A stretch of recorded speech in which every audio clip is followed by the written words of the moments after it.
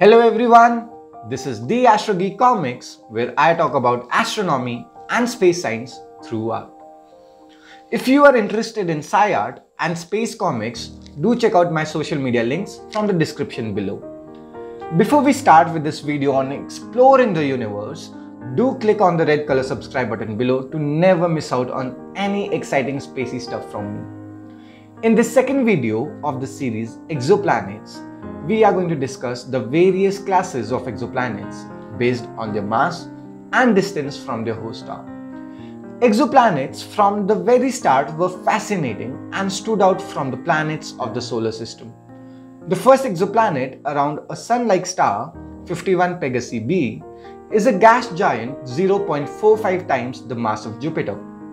But unlike our gas giants, it sits so close to its star that it is tidally locked to the star, with one side constantly in day and the other constantly in night. This class of planets were called hot Jupiters in regard to their distance and mass.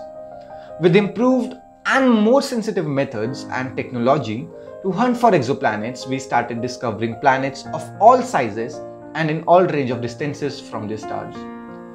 To properly display these categories, I am going to draw a graph here, on which the x-axis represents the distance from the host star in AU or astronomical units. The y-axis on this graph represents the mass of the planet in the unit of Earth mass.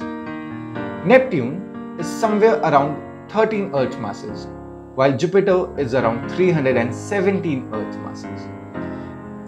In this graph of ours, planets over 10 times the mass of Earth are called gas giants.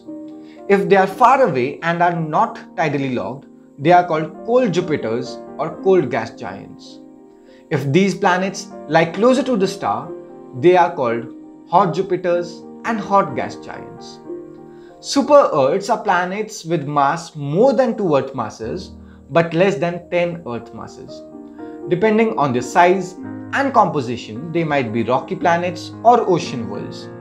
Ocean worlds would be at an average distance from the star so that the water is in liquid form. If they are farther away, the water on the surface might be frozen.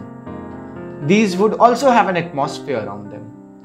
Rocky planets, based on their distance from the star, may or may not have an atmosphere. Being close to the star will strip the atmosphere due to radiation. In the blurry limits of super Earths and Jupiters lie the mini Neptunes with masses around 10 to 15 times the Earth, with more ice content forming ice giants. If these mini Neptunes are formed closer to their stars, they are called hot Neptunes. Planets with mass less than twice the mass of Earth are characterized as Earth-like planets. Being Earth-like is only a reference to their size and not any other characteristics.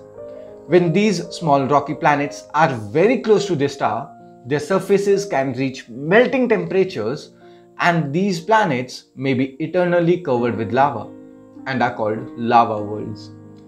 There exists a weirder class of planets called the rogue planets, about whom I have discussed also in my comic numbered 86 on Instagram.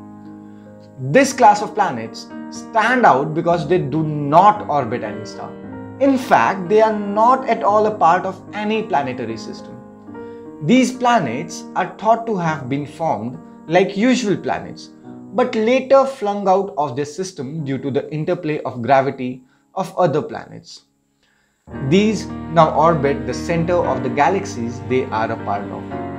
My favorite thing about these planets are that they would be completely invisible to your eyes if you were standing right in front of one, since planets do not emit any light and rogue planets have no stars around to reflect their light. They can be made visible by observing in the infrared, which would be the heat coming off from them due to the formation and the internal pressure.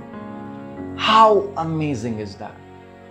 As we saw, the division of exoplanets isn't very clear-cut, but more interconnected and relative.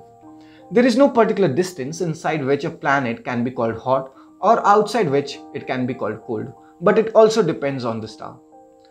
In the next videos, we will discuss some methods that are used to hunt for exoplanets.